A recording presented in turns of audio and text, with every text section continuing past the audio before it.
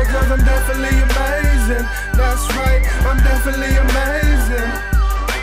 Everybody hate. Like I don't know, a month ago for something? Yeah, that art thing. Now, we're not talking about that. We're talking about this. And this person. About this. And that. Keish. So I've been about Bondfire for like, I've been about Bondfire back when Bondfire was the event you had to go to. Like, if you didn't go to Bondfire, then you never been to an open mic. Pretty much. Open. Pretty much. Yeah. Like, you'd find out on Facebook how lame you were. Boop. I said it. She didn't. I'm okay with that. He said it. So, if you could sum it up, you've taken it from Flatbush. Yeah. Now you're here. This is a big moment. You had everybody come today. It's like people are just popping in. Like popping in, just seeing us. Well, you know, we started.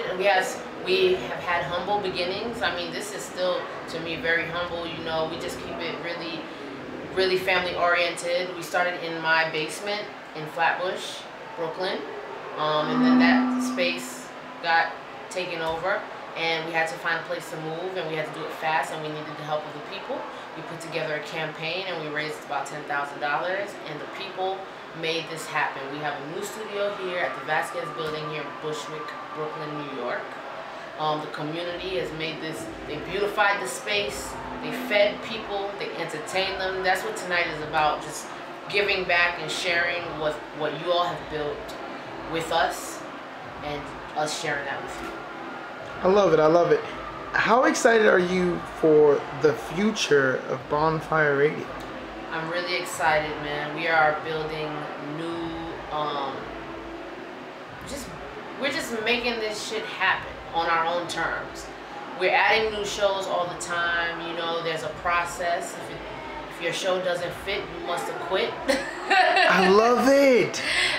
You know, so we just are here to bring back real radio, that connection that the listener feels to the host, really talking to your issues, your problems, your skin color, your race, your religion, whatever. Like, we're talking for people that don't have a voice.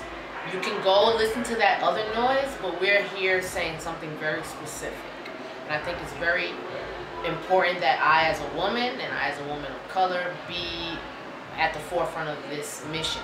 This is a safe space for us to have certain conversations, and also a safe space for us to have all kinds of conversations and opinions and differences, and come together and make good radio, have good music, have good conversations. So that's what the Bondfire Radio is about right now, 2015.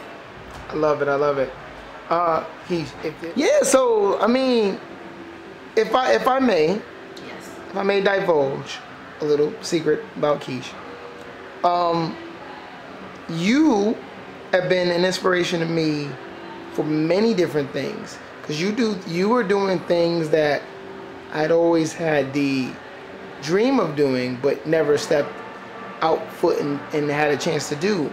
And I remember our first conversation I had with you was at a similar Brooklyn event, which was the what was the name of that event? Rock the Block. Rock the Block. Rock the Block. Rock the Block BK.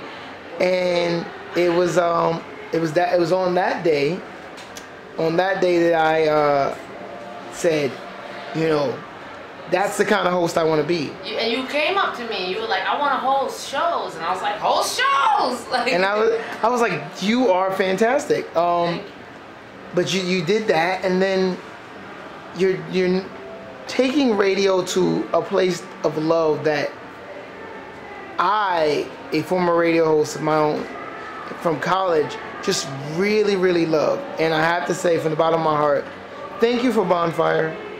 Thank you and Cooley High for what is sure to be one of the most amazing stations ever.